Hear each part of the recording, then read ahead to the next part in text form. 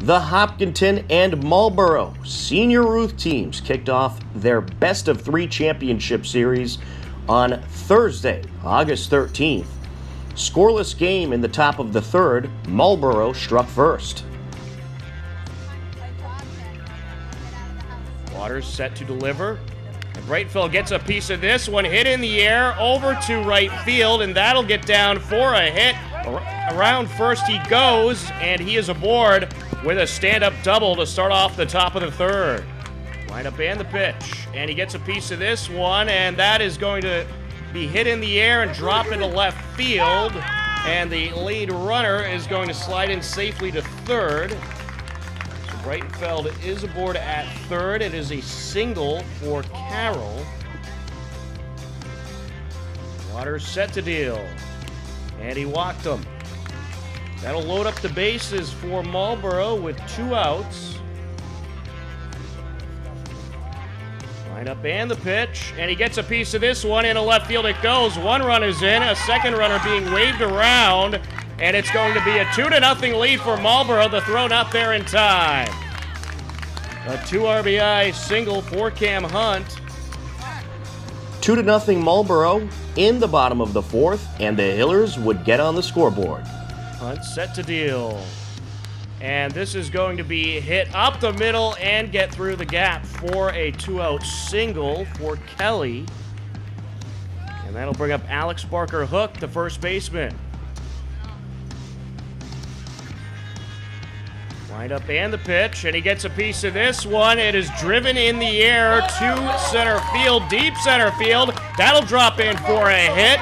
And here comes Connor Kelly around to score a run. Barker Hook going to keep going over to third base, and he slides in with an RBI triple. It's a 2-1 game. What a piece of hitting by Alex Barker Hook, showing off the power there. And the Hillers cut the Marlborough lead in half. The Hillers trailing 2-1 in the bottom of the fifth, but the bats got going again.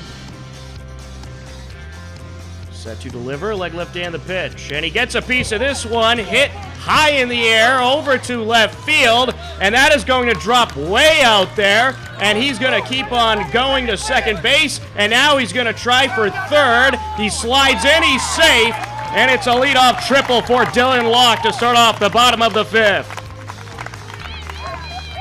The catcher showing off the power.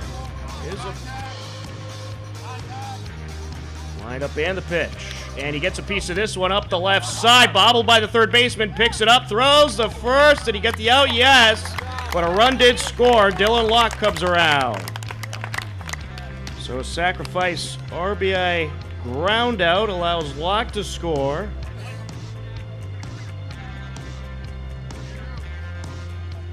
Hunt set to deal. That is low, and it's going to get by the catcher, and the runner is going to try to score, and he's safe. The Hillers take the lead. Matt Cooper scores on the pass ball, and Hopkinton leads it 3-2. Top of the seventh, Hillers leading 3-2. Marlborough down to their final 3 outs. Game 2 will be at Marlborough High School tomorrow at 6:30. As this is hit right up the middle to Waters, 1 away. Set to deal, and this is going to be up the left side, gloved by the shortstop. Throw to first, 2 away. Marlborough down to their final out. He had a little bit of a struggle back in the third, but that's really about it. As this is hit up the right side, gloved by the first baseman, he'll run it over and get the 3 unassisted ground out for out number 3. Hopkinton takes the game with a late comeback. 3-2 was the final. The Hillers took the lead in the series 1-0. Friday, August 14th, Hopkinton and Marlborough met up for Game 2 in Marlborough of the best-of-3 series. And all kinds of excitement happened in this one. Here's a look. Feld set to deliver. And this is hit in the air over to right field. This could be trouble, and that is going to drop deep into right field. Around first is Breslin, heading to second. He's going to try for third. There he goes to third. The throw in is cut off, and it's a stand-up triple to start things off for Jack Breslin. Set to deliver, and this is hit in the air over to shallow center field. Could be trouble, and that'll drop, and here comes a run in. Jack Breslin will score an RBI single for Dylan Locke. It's 1-0 Hillers. Set to deliver. There's a bunt up the left side. Slow roller, a very nice bunt picked up, and Seamus is off the mark. Into right field it goes, and the lead runner, Matt Skillings, advances to third. So Smith aboard on the bunt. Skillings at third. Runners on the corners, 1 out for Marlboro. That'll bring up Hunter Stone, the catcher. And they're going to throw up, and did they get him? Yes, they did. A nice throw by Dylan Locke to catch Andrew Smith stealing.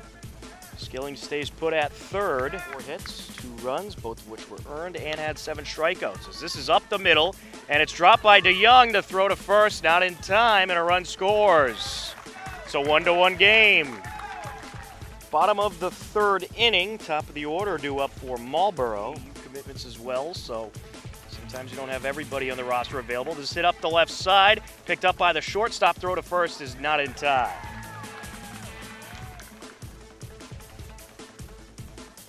The 2-2, and this is hit in the air over to left field. That'll get down for a hit. It'll be 2 on, no outs for Marlboro. Going to get a pitching change here for Hopkinton. It looks like Mike Burney's going to take over on the mound. Jack Breslin will stay in the game. He's going to move over to left field. Cam Hunt to the plate. And he'll get a bunt here. Slow roller up the middle. Picked up by Burney. Throw to first is going to be airmailed into foul territory. Runner from third is going to try to score. And he will. It's a 2-1 Marlboro lead. ERA, he's faced 15 hitters and struck out 3 as this is up the middle. Gloved by the second baseman.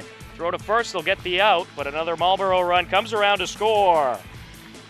Brett Federico around to make it a 3-1 lead. Top of the 4th inning, a 3-1 lead for Marlboro. Stepping to the plate, Connor Kelly, the right fielder. That's inside. And we have a hawk flying around here at Marlboro High School as it lands on the netting along the third base side. And there's the hawk on the net. And we may have a hawk delay here at Marlboro. That thing came out of nowhere. There was another one flying around too. He's on the pole over there near the Marlboro bench area. And now he's climbing the net.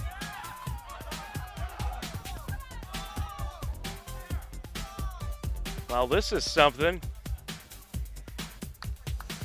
Unreal. And I think he just wanted to take in some baseball. So we have a hawk delay here in Marlboro.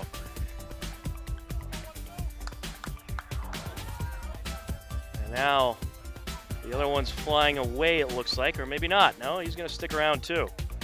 The netting's right in front of the Hopkinton bench area. Lineup and the pitch.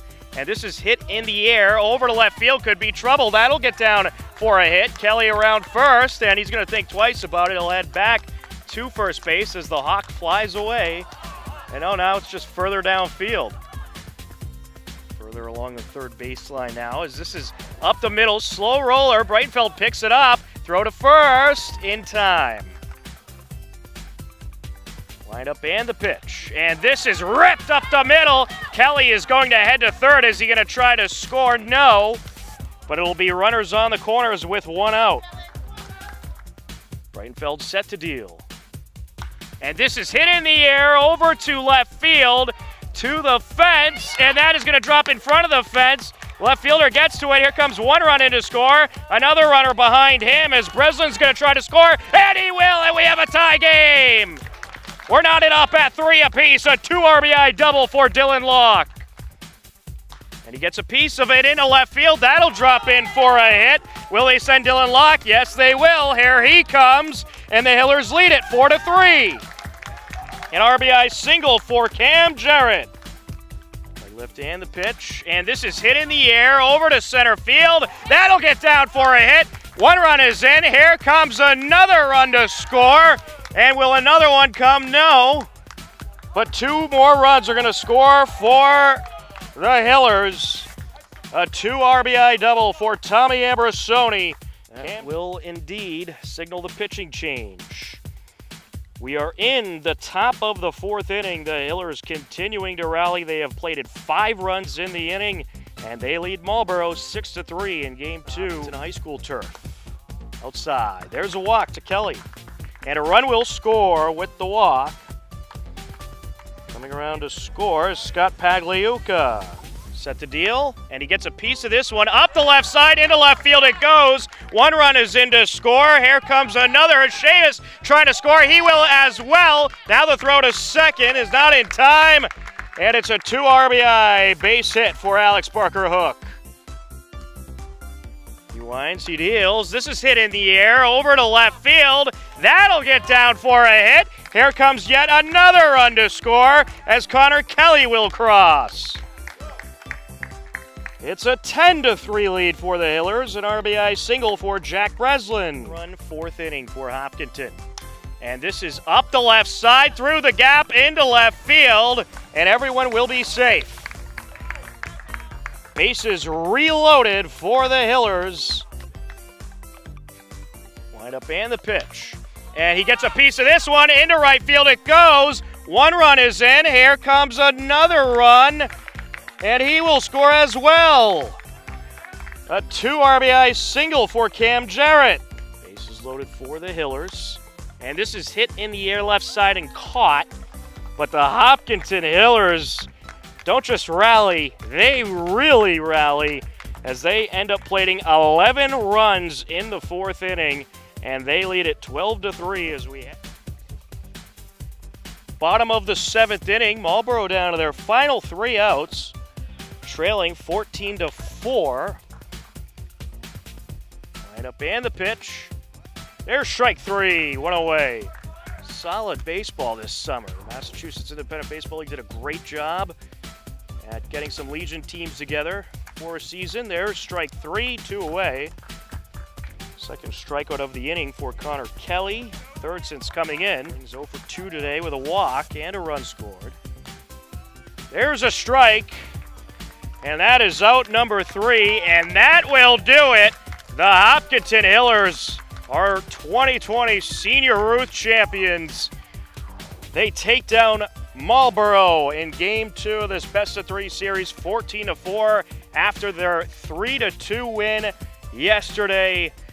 The Hopkinton Hillers, 2020 Senior Ruth champions, a dominant win today as they put up 11 runs in the 4th inning. And that was pretty much the story of the game. They never look back, and they take the win 14-4 over Marlboro. The Hillers will finish the season overall with a record of 12-4-1. A tremendous win here tonight in Marlboro by the Hillers.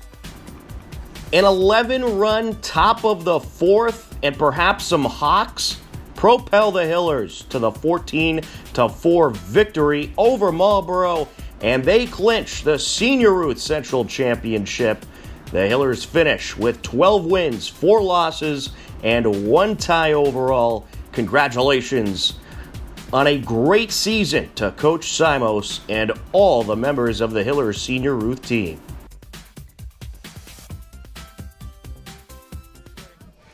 Tom Nappy here, and we are here with a bunch of Hiller Senior Ruth champions.